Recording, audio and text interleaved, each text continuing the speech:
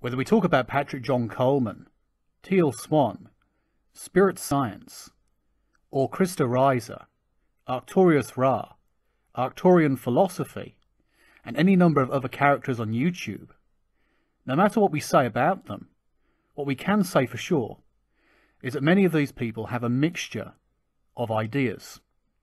How could they be pure con men, you may wonder? When we look at Christine Pavlina and people of her kind, do we think they're pure con men?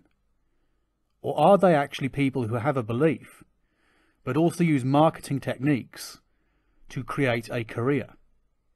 In effect, making them a kind of fraud, because they're a fraudulent product.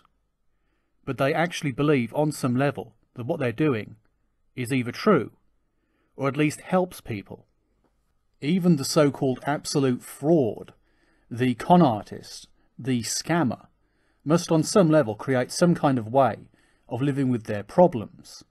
So when it comes down to people like Psychic Sally, or John Edward, or Teresa Caputo, or even the late Sylvia Brown, with people like this, they must create some kind of belief within themselves so they can actually live with the fact that they scam people.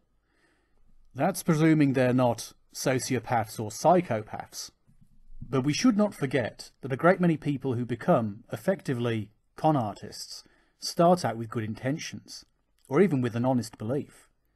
How many spiritualists believe in spiritualism, or believe in New Age principles, and then over time they realise it's false, but they realise they couldn't start a career in anything else. So they continue the trick as a medium, a channeler, a healer, and they use it as a way of ensuring they have an income, because they've dedicated years, perhaps even decades, to their spiritual quest.